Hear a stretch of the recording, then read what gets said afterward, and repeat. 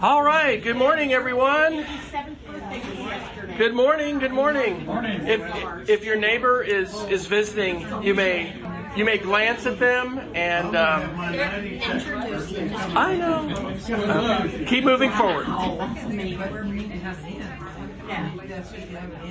We are glad that you are here, and we are talking about a topic today that could easily be an entire year, because we're talking about bioethics. This is the last Sunday to be on this fantastic book, unless we decide we need to have one more Sunday, which we can do. But this is Francis Collins' book, The Language of God. Francis Collins led the Human Genome Project. He is a follower of Jesus, a disciple. He also is the director of the National Institutes of Health. This is a 2006 book, but we have been studying this since we started in August, right? Or was it September? Anyway, the beginning of the semester, finding and learning about ways in which there are scientists and believers who see compatibility between the realms of science and faith, and specifically Christian faith following Jesus Christ. And so I want to pass around our attendance. Please make sure you sign up. I noticed that it's a new form today because we have our new church software called Realm that the church jumped into. And did we get an email from Dave Moore? Yes. I didn't actually get it. What did it say? Just hi from Sunday school? Scripture. They just said this is our test of our new software. Oh, this is a test. What scripture did he give? It must have been the. It's okay. You don't have to look it up. And he said something about the Kansas City Chiefs. Yeah, I didn't even tell him what the scripture was. But I'm glad that gives us that chance. It's hopefully going to be neat to give all of us some more ability to communicate with each other. Our daughter Sarah was just asking about somebody's email, and I said I think I'll log into Realm and be able to look that up. But today we are talking about the appendix to this book, which is called The Moral Practice of Science and Bioethics. And by the way, I should have backed up. We're going to read from Philippians 2. So if you want to get your Bible ready, we're going to read from this time the NIV version, and we'll also read the Message as well. So Philippians 2 verses 5 through 11 is our focus verse. So I debated for 4 years in college. I can talk really fast. There's so much. We don't really, I don't think it's good to go fast. In fact, I think it's better to go slow. I think one of the things we need to do is have time to talk about these issues and to not rush through them and to not emerge overwhelmed. Like, it is so easy to be overwhelmed today with information, with technology, with so much. So, in red, it's been saying for a while, subject to change. Because even today, if we feel like we need another Sunday on this, hey, Dave Moore he can email our whole class, but he's not coming and telling us, you got to go to the next book, on February 23rd. That is our thought, that we're going to be doing Richard Swenson's book, More Than Meets the Eye, and where Francis Collins is a geneticist. Richard Swenson is a medical doctor. Francis Collins is as well, but his professional career has been in genetics. On the 16th, Dave Moore is going to substitute, and we're going to have a guest speaker. And in between these, I want to squeeze in an opportunity to think about artificial intelligence and talk about that. So this is our plan, but we're going to kind of see how that goes. And I was thinking today, driving to church, we need to take a look at how many Sundays we have left, through the end of May. So if you want to pick that up in anticipation off of Amazon, the book is More Than Meets the Eye. This one I bought in paperback form. I've actually got this one in Kindle. You can get it either way. My dad listens to so many books now on Audible, and that's really a great way. And I think it's available in all of those formats. So today I have a number of videos and articles we're not going to look at. But I found them, doing research and just, wow, these are really good. And so if you'd like to get those, there's a couple ways. We have a Google Classroom, so if you take a picture of that code and you put that in, you do have to log in with a Google account that's probably not a work or a school account. It's a personal one. You can go to followjesus.wesfryer.com. I also share, among other things, pictures of our dog and ribs that I try to smoke in our backyard. I end up posting those to Facebook as well. So our announcements, which I'll pass around, and then there's a sign-up sheet. The marriage retreat is next weekend, and you can still sign up today. I think today is officially the last day. But the sign-up sheet is to bring things like paper plates or napkins or Capri Suns or Oreo thins. And this is for the kids. So consider if you want to volunteer to just bring some items to help the kids and what they're going to be doing as we have the marriage retreat going on next weekend. Remind folks, if you have grandchildren, if you have children, if you've got friends who have preschool age, the ECP is doing priority enrollment for FPC families, and that starts on February 10th. And so that is awesome, and we're so thrilled that we have our wonderful early childhood program and that partnership. And you can get more information from Mary Singleton. There's a Valentine's for Missions evening circle fundraiser. And then there's also knitting and crochet lessons coming up. So lots of different opportunities to get involved in the life of the church. Again, it'll be depending on what we want to do next week. We might want one more lesson to talk about what we're discussing today. But has anybody besides me seen this yet? This 2-hour special. This came out in November of 2019. It's on PBS Frontline. I'll admit to you, my wife and I have different things we enjoy. She has become basically a certified large and small animal vet, watching Yukon Vet and what's the new one? Dr. Pol. So if anybody needs an assistant for a small or large animal castration, she can now step in after literally hours and hours of, seeing what can go wrong. She's also decided we don't want large animals at our house at some point. Pigs, not really the cute things that we thought they were. Anyway, I like to watch documentaries, so Frontline is, a series I just really like. And this special blew my mind. It's 2 hours long.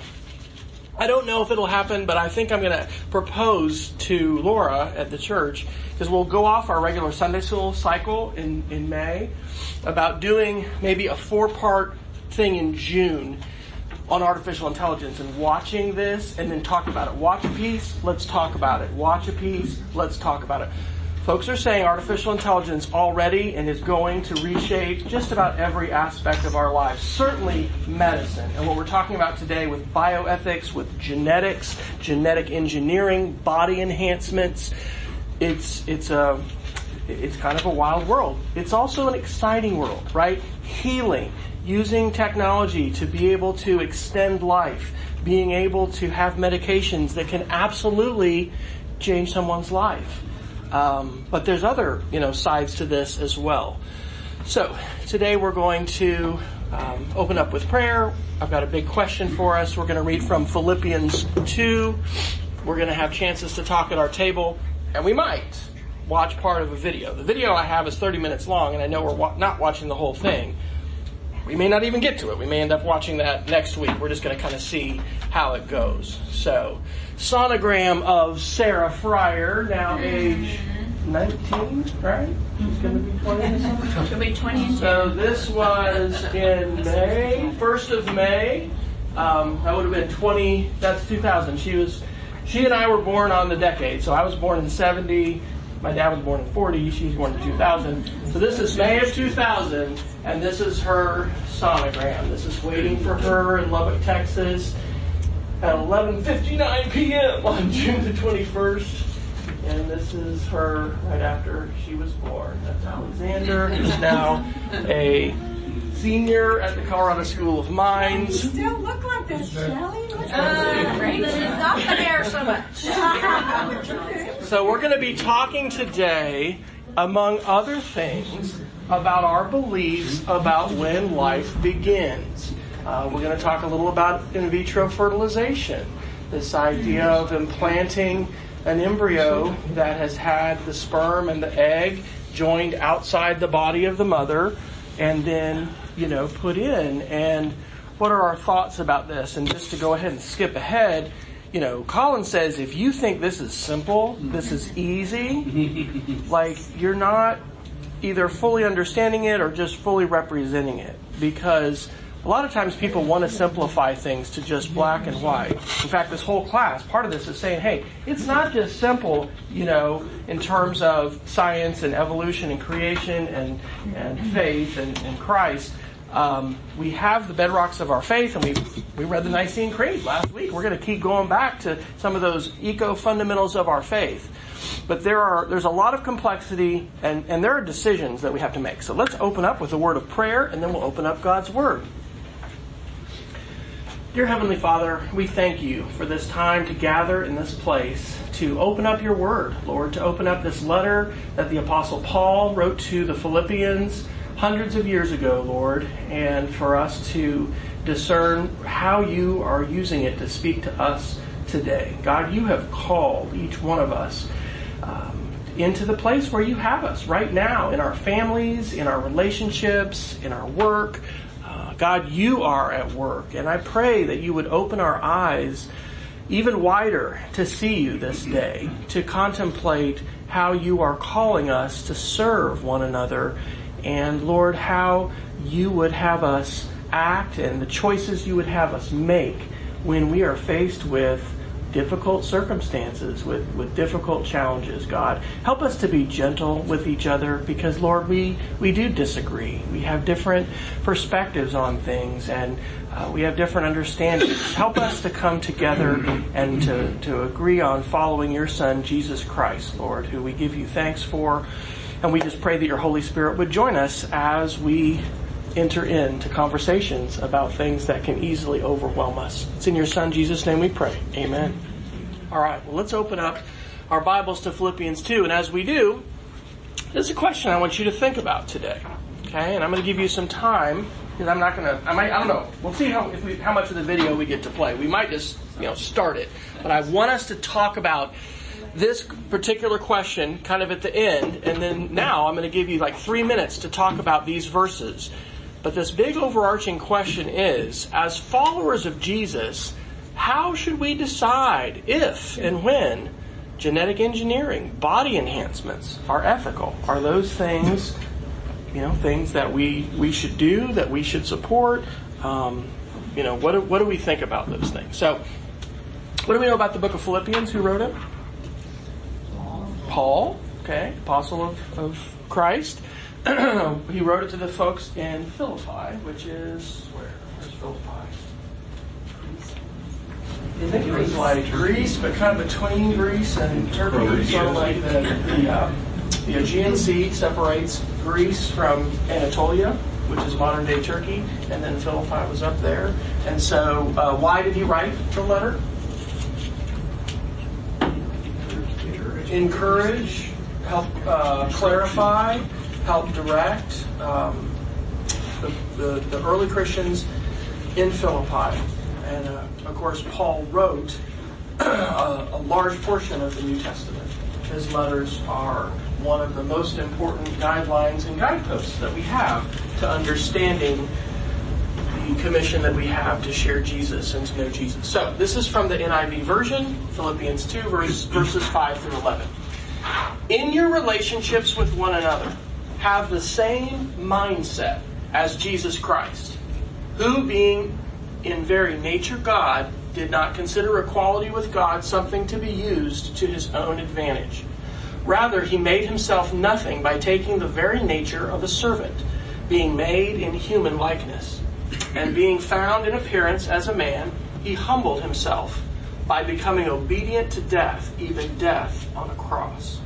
Therefore, God exalted him to the highest place and gave him the name that is above every name, that at the name of Jesus every knee should bow in heaven and on earth and under the earth, and every tongue acknowledge that Jesus Christ is Lord, to the glory of God the Father. So that is the NIV version of Philippians 2, 5 through 11. I found some different pictures. I don't know if you've explored this, but Google has an amazing collection just called Google Arts and Culture. So you can search in Google Arts and Culture Jesus. And this was from an article where they had, this was from the Renaissance, different Renaissance depictions of Jesus, understandings of him. So I'd like to also read the same verses, but this time this is from the Message, which is in more contemporary language. It's the same words. What did Paul write in? Do you remember his language? Greek. Greek? All right, anybody here speak Greek? Dave's gone. Okay, we got our Greek speaker is not here. So language is approximating ideas, right? And when we come to something like God and His omniscience and omnipotence, I mean, we're always going to fall short of completely understanding and completely representing. But the different versions of the Bible that we have can help us to understand in our, feeble, small minds these big ideas. So this is from the Message, Philippians 2. Think of yourselves the way Christ Jesus thought of Himself. He had equal status with God, but didn't think so much of Himself that He had to cling to the advantages of that status, no matter what. Not at all. When the time came, He set aside the privileges of deity and took on the status of a slave, became human. Having become human, He stayed human. It was an incredibly humbling process. He didn't claim special privileges. Instead, He lived a selfless, obedient life and then died a selfless, obedient death. And the worst kind of death at that, a crucifixion. Because of that obedience, God lifted Him high and honored Him far beyond anyone or anything ever, so that all created beings in heaven and on earth, even those long ago dead and buried, will bow and worship before this Jesus Christ and call out in praise that He is the master of all, to the glorious honor of God the Father. So I'd like you to take 3 minutes, and I'd like you to talk at your table about this question. If we have this mindset that Paul is talking about in these verses, how should that affect how we live our lives? Okay. Talk at your table about that for 3 minutes, please.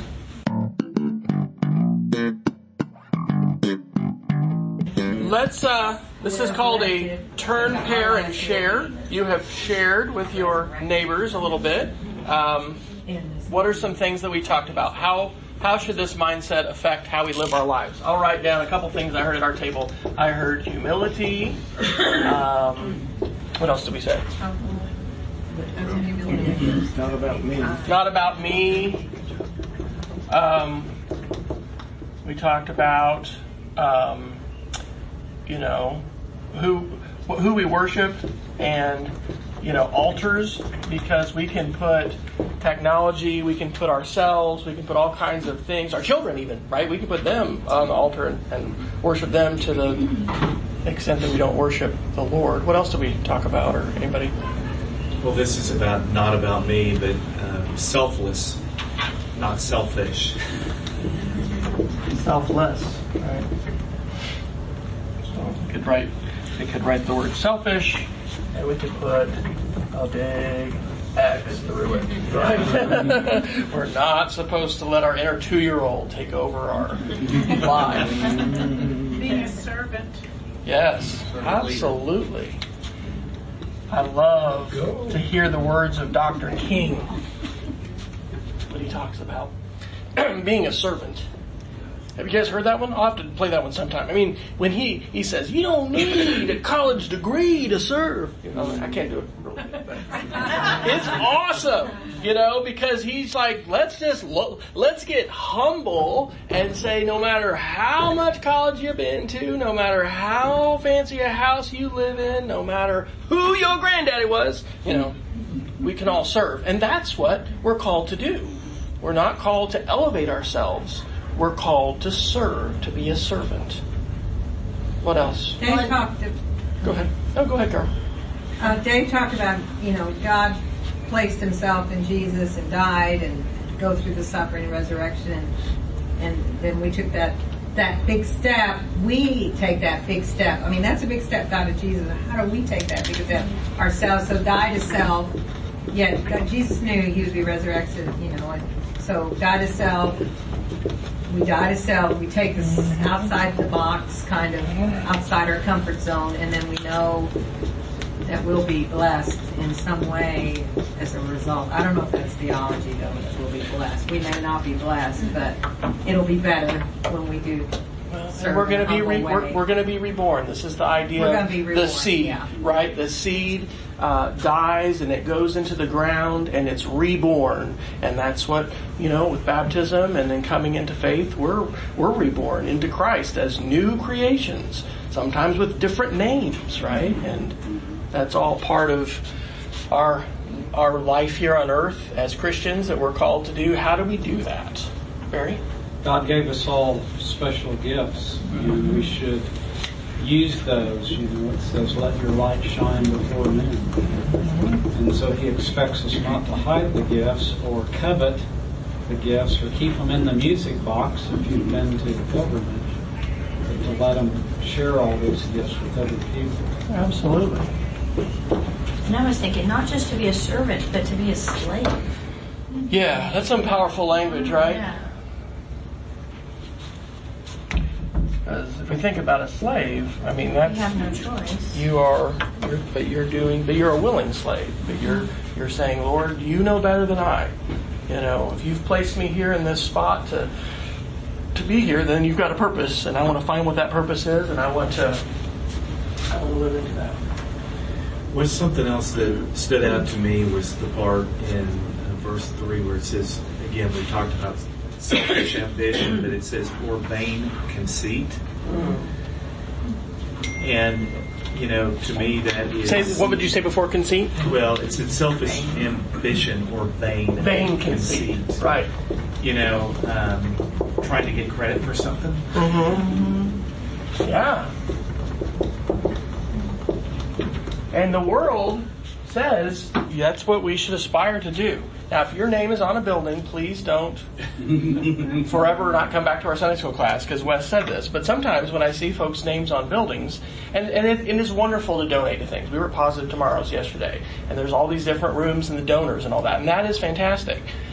But we also need to be thinking about how are we called to give, how are we called to serve, and we certainly, are not called to elevate ourselves and put ourselves up there and, So there's something to be said for anonymous giving. There's something to be said for, praying in our closets or praying in quietly, not being the ostentatious Pharisee who's on the corner seeking glory, versus seeking to bring others to Christ. Okay. Let's talk about genetic engineering, shall we? So jump into this topic. So genetic engineering is a reality. We talked at the beginning of our class about CRISPR.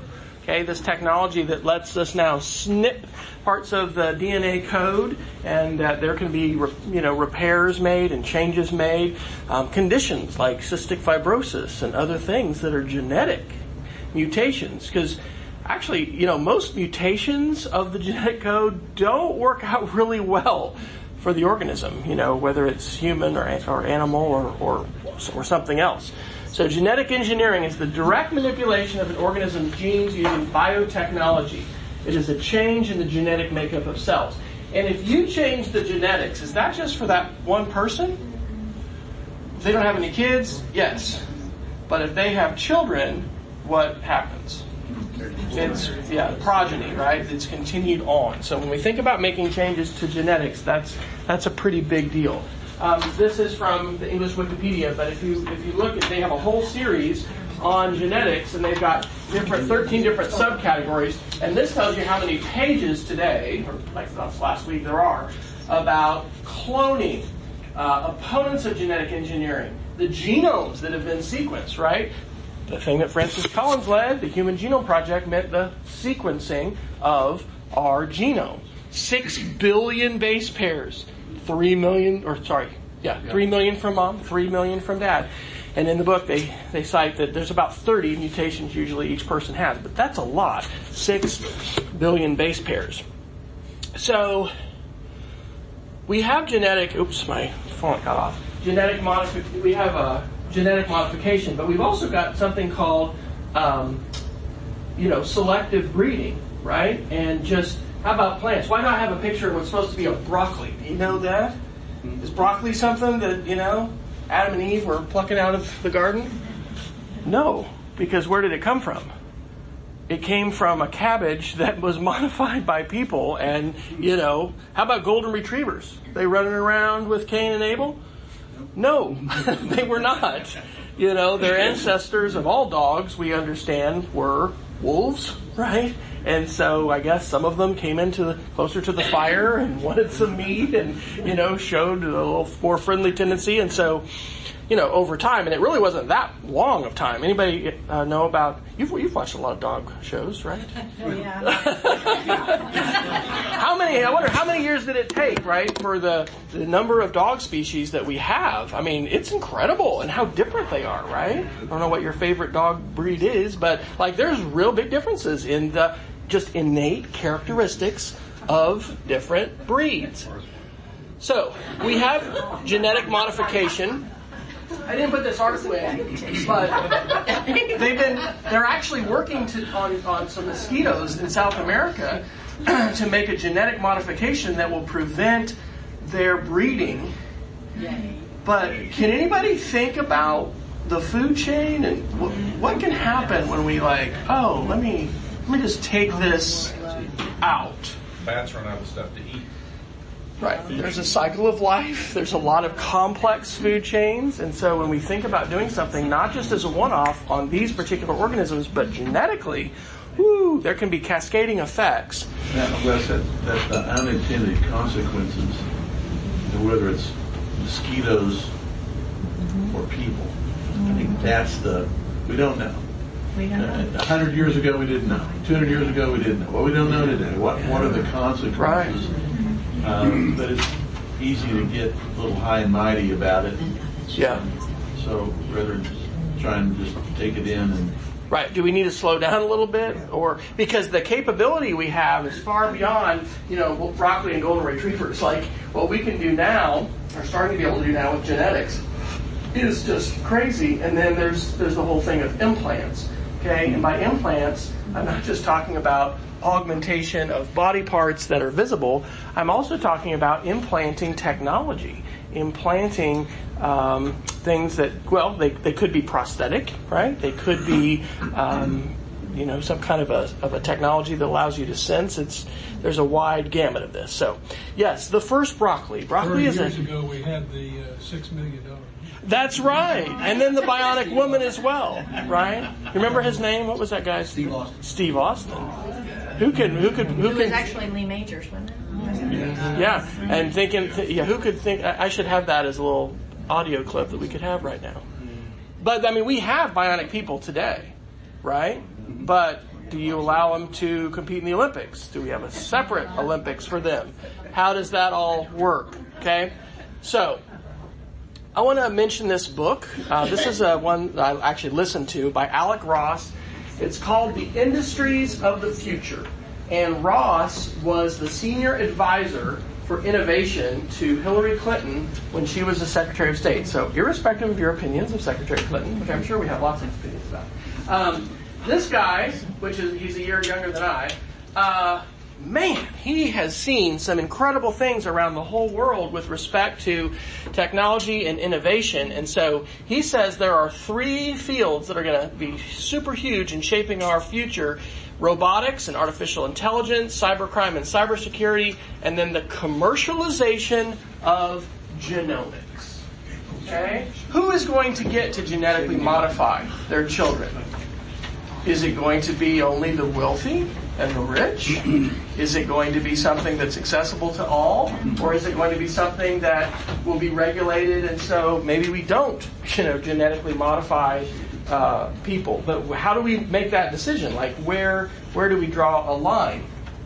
And so I'm not going to play this video, but this is about a 4-minute video where he talks about the benefits of this kind of modification in terms of healing, in terms of health, and what the positives can be.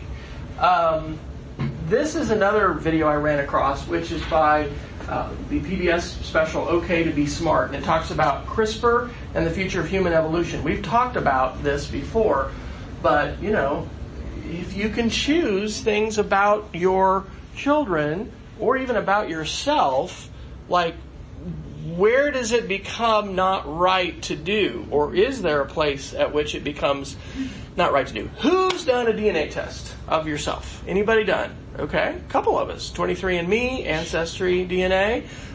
Why have you chosen to do that or not chosen to do that? It's called curiosity. Curiosity, all right? My sister, who was adopted, was curious about her birth mother.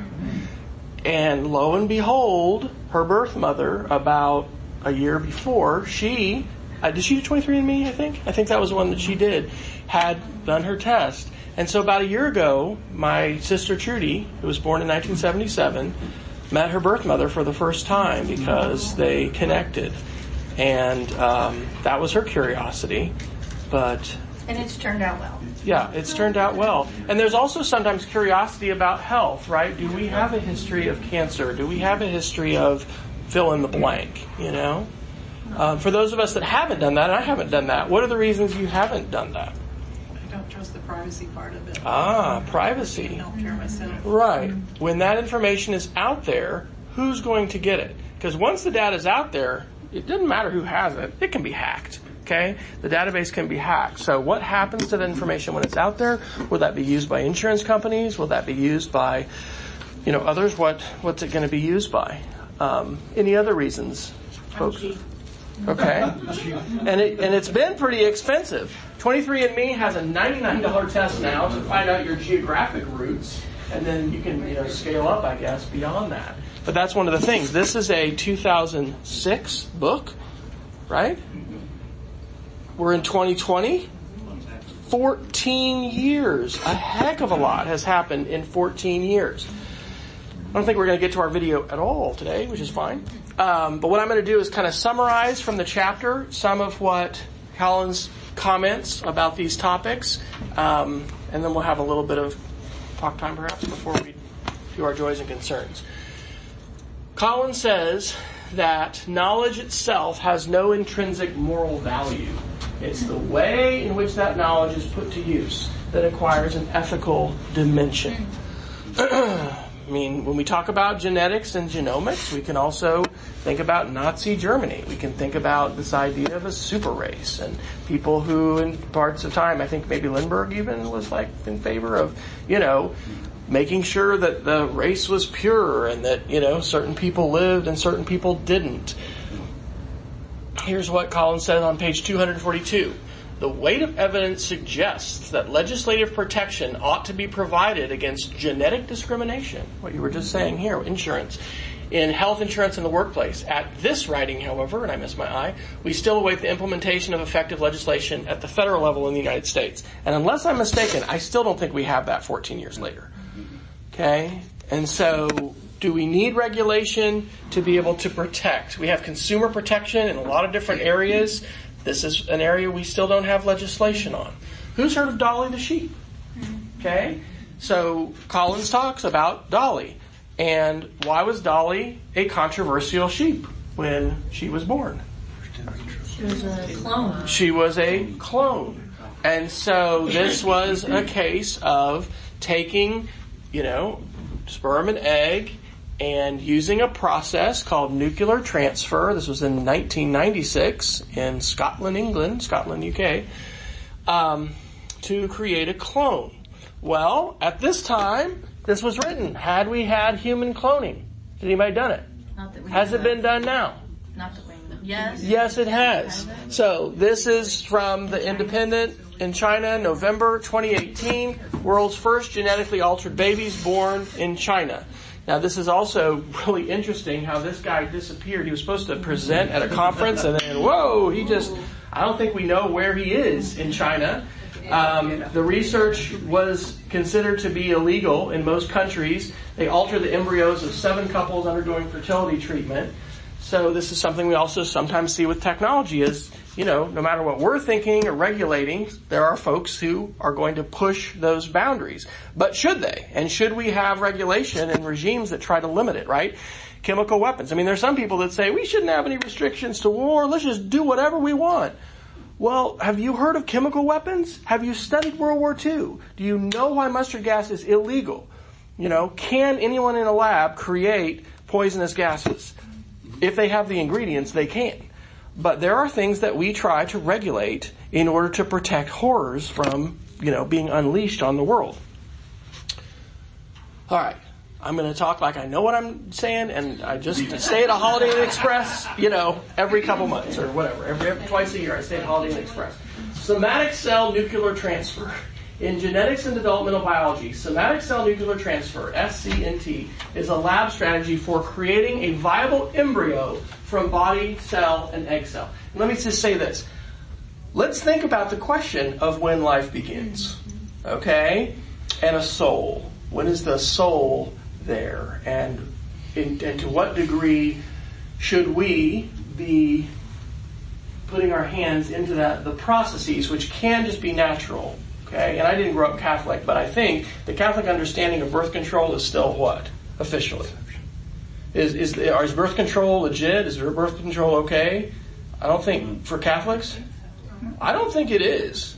What's the thinking there? Conception. You have to let the natural process take place. And if you're using birth control, you're getting in the way of the Lord. Right? Well, that is not my view. What happens if you just totally reject birth control in your society? You have a lot of babies and you have large families. And at one point, when we were more agrarian and, society was different, I mean, who has the most siblings in our room? Does anybody have more than 4 brothers and sisters in your family? Really? Okay. I do have 4. You have 4. Okay. But I mean, it wouldn't be uncommon if we were to go back a generation to have folks that had, 5, maybe even 10. Infant mortality was really high. It was, absolutely. And what reduced that, medicine, technology, Your grandparents, yeah, we had like 10 in my dad, the South Dakota tree farm, all the brothers and sisters from there. Okay, so Dolly the sheep was the first successful case of using this cloning process. So here's what Collins says on page 250, talking about the start of life. For centuries, different definitions of the beginning of life have been offered by different cultures and faith traditions. Even today, different faiths use different milestones to mark the entrance of the soul into the human fetus. From a biologist's perspective, the steps that follow the union of sperm and egg occur in a highly predictable order, leading to increased complexity, and with no sharp boundaries between phases. There is, therefore, no convenient biological dividing line between a human being and an embryonic form that might be called not quite there yet. So, in vitro fertilization. Do any of us know someone who has had a child because of in vitro fertilization? Why do people have in vitro fertilization? Because they're unfertile. They're not able to naturally conceive, right? They've tried, probably a lot, and they have not been able to. And so, what is our understanding of that process? Sperm and egg are taken from mom and dad. They are joined, and one or more viable embryos are then implanted in the mother. Is this used with animals? Yeah, it is. And it's been used with humans as well.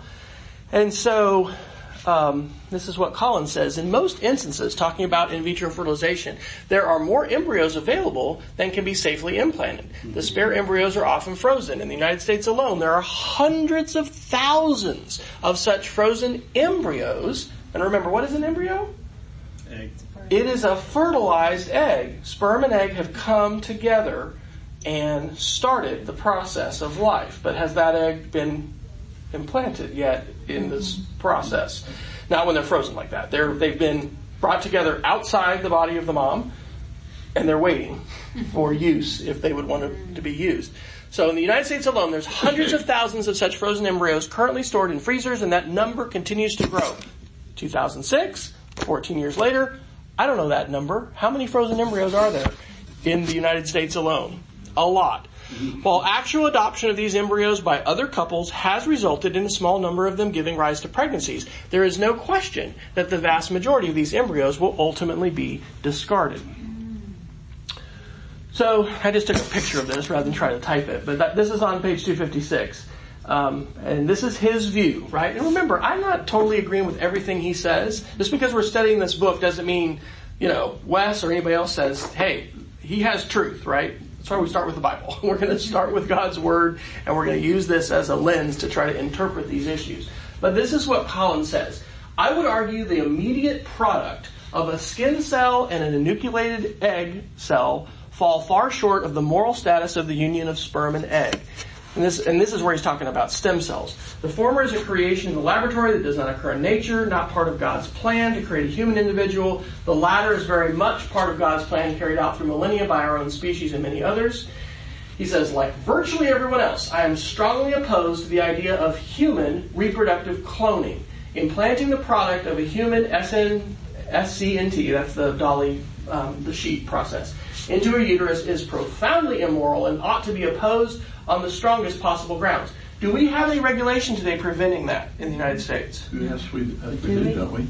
I don't know. I don't know the answer to that. Or maybe, I just know that the scientific community, when China announced that they'd done that, they just... It was an uproar. We're way behind. It was an uproar.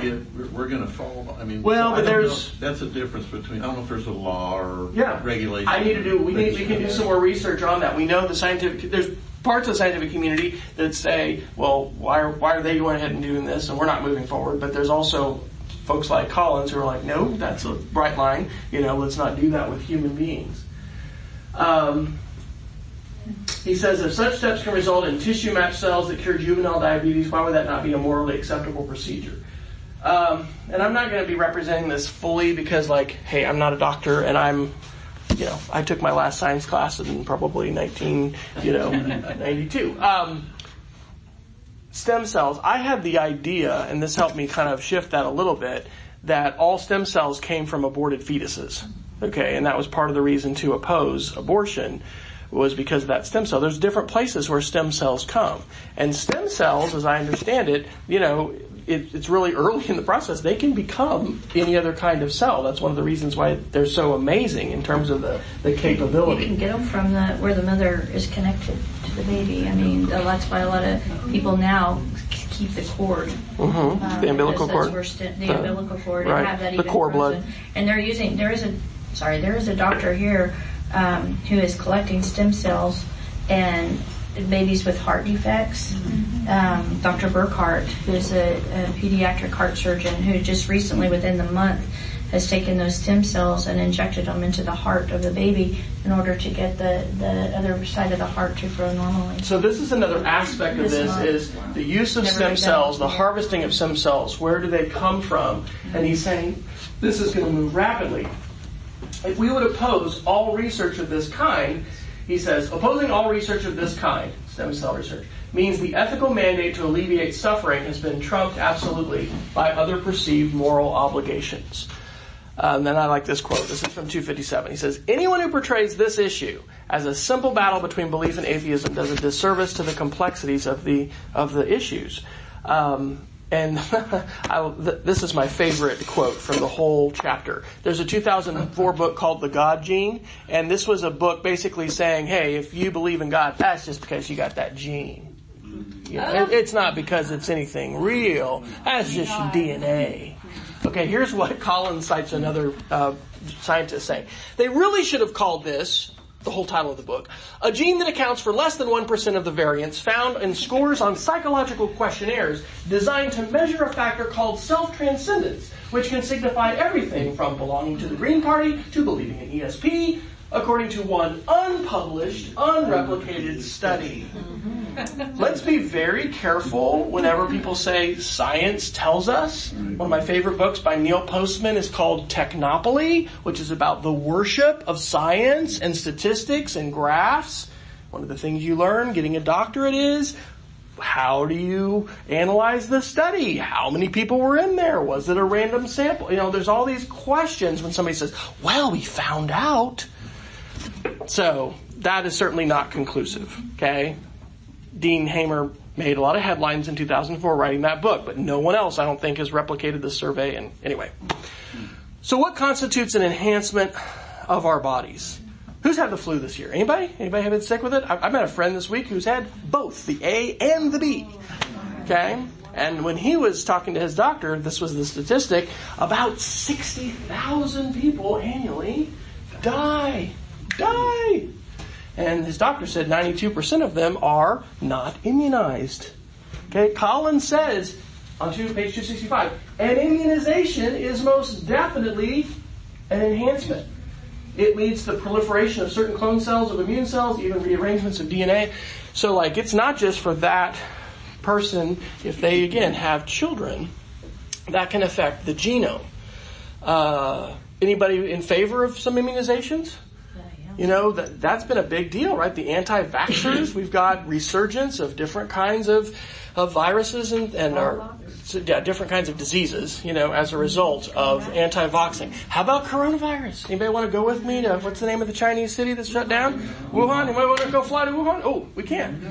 Oh, there's only a few people there, right? 11 million people? Yes, and that's 14. So current events, how do we deal with these things? How about doping? All right? Is this an issue? Oh yeah, this is the New York Times on February 1st, yesterday, talking about the Russian perception of doping and what we should be allowed to do or not to do, you know, enhancing our bodies. So there's more in terms of implants. People implanting now chips and even computers, biohackers under their skin. This is from 2016, but this is a great video. I talked with a real-life cyborg. Now I'm convinced cyborgism is the future. That is not a camera. This is a man who was born colorblind, and so he has had this implanted into his brain where it actually perceives colors, but it shares them with his brain as sounds, and he is able to perceive color in the world because of this antenna, which is implanted into his cranium. He cannot take it out. He's had some trouble with Homeland Security and Customs. Seriously. You know. And also just people. Like, what are you doing? He says people perceive it differently, you know, as time goes on. So Neuralink is Elon Musk's company that is working to have a neural connection so we can plug directly into our computer. The computer can plug directly into the brainstem. So here's what Francis Collins says. Let's admit enhancement is not an easy concept to define precisely. He talks about obesity. Somebody who is extremely overweight, we would probably agree, so important to help them find ways through medications and other treatments to reduce that obesity. But how about somebody who wants to become a supermodel, or a parent who wants their child to become a supermodel? You know, is that something, you know, when do you cross the line as far as ethics? All right, so I have not left much time at all for questions. I think we're going to have to continue this next week. And so as we go into the week, let's think about this big question, how we should decide when and if these things are ethical. Next week, I think we'll look at this video, which is called The Ethics of Gene Editing. And I'm just going to conclude with the actual last paragraphs of the chapter, where Collins says this: is the science of genetics and genomics beginning to allow us to, quote, play God? And I actually didn't title this lesson Playing God. I called it Acting Like Jesus. Because there are ways in which we have God-like powers, right? God has given us responsibilities to steward the earth, not just to name the animals and the creatures of the earth, but to care for them. And so we have, I don't think that's a great way of saying it, because if somebody says, we shouldn't play God, I think that is really simplifying it, because there are ways in which we make choices that change our world. Well, I think a better question is, how do we act like Jesus? And so he says, the phrase is one of the most commonly used by those expressing concern about these advances, even when the speaker is a non-believer. Clearly the concern would be lessened if we could count on human beings to play God as God does, with infinite love and benevolence.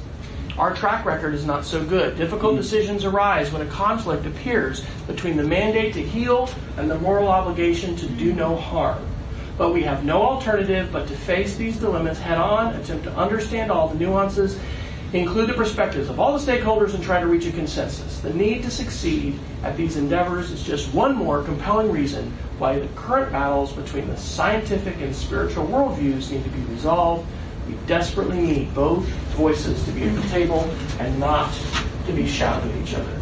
So, I have not left time today for Joys and Concerns.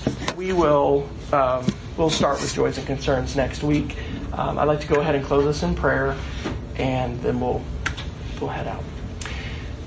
Dear God, there are a lot of challenging situations that we have in our world today.